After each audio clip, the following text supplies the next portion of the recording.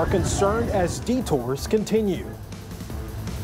Plus, turning tragedy into a mission. A local family hoping to get babies help faster during an emergency. And is it intimidation or free speech? An Ohio sheriff under fire for a social media post that's got some voters concerned for their safety. Live from Toledo, 13 Action News starts now.